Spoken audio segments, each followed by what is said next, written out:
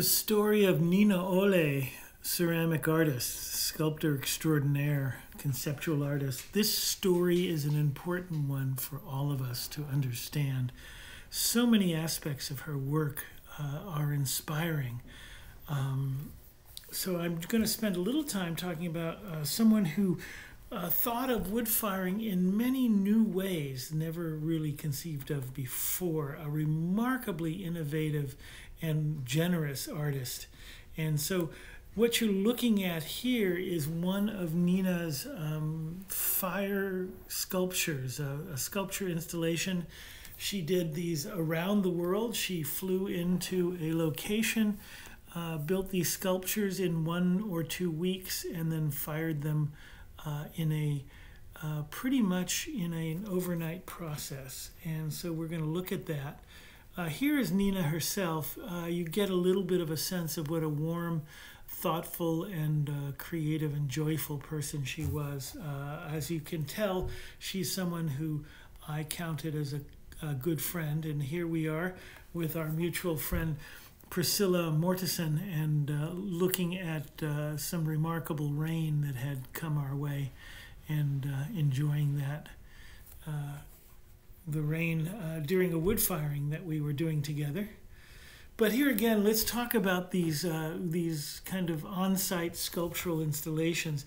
Nina had wanted to find some way to engage with the art world at large, with the whole world, and to find a way to become more involved with people, to bring something unique and valuable to others. And so she came up with this idea that started with the creation of a very simple foundation that could also serve as a very simple wood fire kiln, the base of a firebox.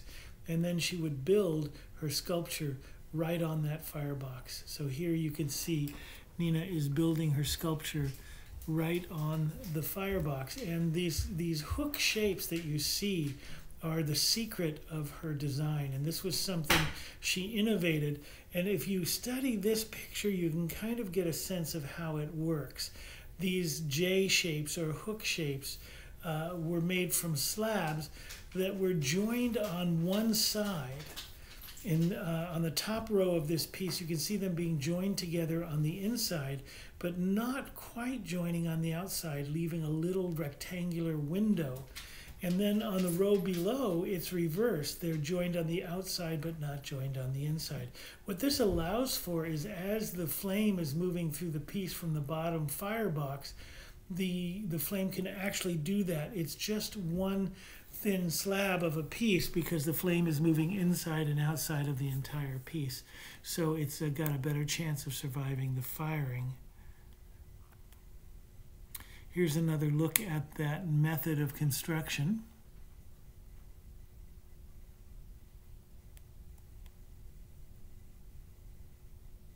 And you can see from this the building up of the form with on a firebox that will later be used to fire the piece. Here we're now looking at a finished piece. And these clay bars that are sticking out are used to keep the covering, which you'll see is put on it, at a bit of a distance so that flame and air and heat can circulate. The pieces are then wrapped with a kale wool, a fiber blanket that is capable of maintaining very high temperatures. And then here's the early stages where the piece itself is the kiln and the chimney, and you can see a little smoke from the early preheating fire coming out of the piece. And this is a 2-sculpture construction, so you can see first one piece is fired and then the next piece will be fired, but you can see that the piece that isn't firing right now is being protected from the heat a little bit. And what's happening as she's firing this piece, you can see it beginning to gain temperature. Now she will fire this into the night, in fact all the way until the pre-dawn, which is the darkest part of the night and just before morning. And so at the pre-dawn, she will begin to remove these glowing red-hot blankets and reveal the piece. Now this is quite an interesting process to do. By removing the blankets, she's actually putting her work into a great deal of thermodynamic stress, and she may be cutting down its livelihood, and maybe cutting it in half from maybe that it'll last, instead of lasting 30 years, it'll last 15 years from the cracking that'll occur. But that's not what she's concerned about. She's concerned about providing people an unforgettable aesthetic experience. And I've been present for one of these, and that's exactly what it is. It is a profound and beautiful, remarkable experience that you never forget. And it's so generous of Nina to be orchestrating these events so that everybody, and there's lots and lots of people in the dark here surrounding this piece when it's unveiled. And when it's first unveiled, everybody's given packets of sawdust and perhaps some iron oxide and various things that they can throw on that might leave a little mark of smoke or of a stain from the oxides. And here are the pieces after firing. In this case, she went ahead and whitewashed the sculptures to fit in with the landscape. So these are remarkable pieces, and in part they make beautiful sculptures in the environment, but they're really much more about this moment of revelation and of transformation that everybody experiences watching this happen. They're really remarkable events. Nina is also quite an accomplished sculptor, making gallery-sized pieces. And here are some of her forms that she's made over the years. Some of them quite complex, abstract forms, often reference to architecture. So I wrote a couple of articles about Nina, most of them used for catalogs. And here's some of what I wrote that kind of gets across the experience of Nina's work. When it comes to Nina Ole's monumental fire sculptures, you have to be there. In fact, put it on your life list, the list you have of all the things you must do in this life. If you don't have a life list, start one and put Nina Ole's sculptures at the top. Ole's medium is not ceramic or even fire. With these sculptures, her medium, her focus, and her message is the human experience of awe. There is an extraordinary amount of labor and planning which precedes these fire sculpture events. Then, after much planning, labor from a multitude of helpers, and a sleepless night or two, Nina Ole then takes great risks and often sacrifices permanence, all for one astonishing, miraculous moment, which move all sentient viewers to awe.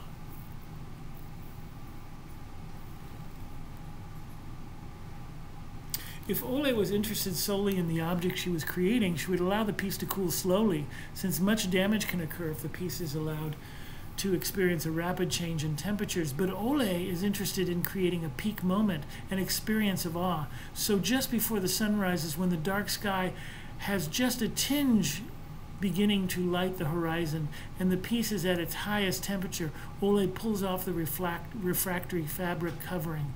Exposed is a huge glowing form. Everything around is illuminated by the light of its radiating heat. Faces are painted in orange radiance. The ancient architecture burns, and Ole is almost satisfied. If you are there just before an unveiling, you are given a packet or two with sawdust, copper, and maybe some salt in it. And as the piece is unveiled, Ole conducts the viewers in a showering symphony of sparks. As each thrown packet approaches the glowing sculpture with the stated intent of coloring the piece, it bursts into flames, a comet trailing sparks, or 1,000 sparkling constellations. Ole has enlisted you as a co-conspirator. You cannot remain a passive observer. You are co-creating in a fire a moment impossible to forget. This piece will perhaps not last as long due to the dramatic cooling, but it has existed gloriously for an instant in time, and that instant is burned indelibly into your soul in a way that you can neither forget nor describe. It is, well, you had to be there. And here's a beautiful picture of Nina next to one of her fire sculptures in progress.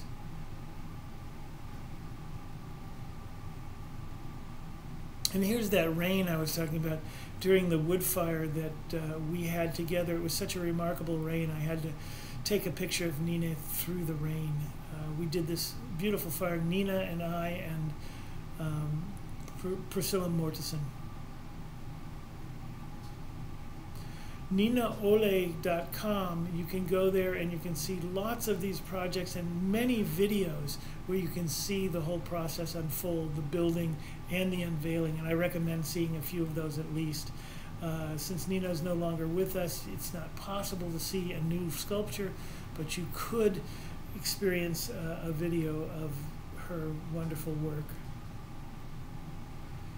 And here's a photograph of some really remarkable artists that I was presenting with at a conference in Denmark. Not far from Nina's home, we had a woodfire conference. This is my first teacher in wood firing. This is Fred Olson. This is Chester Neely from Australia. Remarkable artist and a real fun guy. We had an exhibition together at that conference. And this is John Neely, who teaches in Utah and is one of the great wood fire artists and one of the early presenters of the train kiln design. And of course there I am. And here is Nina right in the center of things. And this was the last chance I had to see her. And this is a wonderful artist who now teaches with John in Utah, Aneta. And so Nina and I had a really wonderful opportunity to visit during this conference. And just before we left,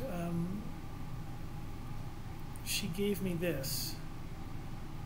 It was a gift of hers. It was a ceramic envelope, which is kind of a powerful metaphor that I didn't quite understand at the time. But it's an envelope that you cannot open. That little tag of paper had "For Marc" written on it. And I have this hanging above my desk at home. Nina was in recovery from cancer. She was in remission. And very soon after this meeting, the cancer re-emerged and she passed away. So I do miss her dearly. These are a couple of things that I developed in talking about her work in various conferences throughout. I did some conference presentations in Germany and in France. And this is what I would say about the aesthetics of woodfire, and including Nina Ole. Schooled in the presence of Rothko canvases, I find the work of some woodfire artists similarly trance-inducing. I find aesthetic transcendence in the contemplation of a bowl by Jeff Shapiro, a bottle by Owen Rye, or an Iga vase. In my fire paintings, I strive to create similar opportunities for aesthetic awe. Nina Ole traffics in transcendence and deserves special mention here. Her almost shamanistic installation fire performances are orchestrated to offer participants a remarkable transcendent experience. Woodfire envelops participants in her pre-dawn glorious revelations of monumental sculpture. These comparisons can guide us, but clinging too closely to them will mislead us. While both Kiefer and Carter are exploring holocausts of the human spirit, both embrace an aesthetic of the grim and the gritty, and both defying all reasons by creating inexplicable beauty and tragedy, Carter's wood-fired art brings an unflinching intimacy to his subject that permeates the viewer. Both Ole and Rothko traffic in transcendence. Ole's generous fire sculpture performances are something undreamed of by Rothko and his contemporaries. They are orchestrated to create a moment in the pre-dawn when all share transcendence. Nina Ole conspires to inspire awe.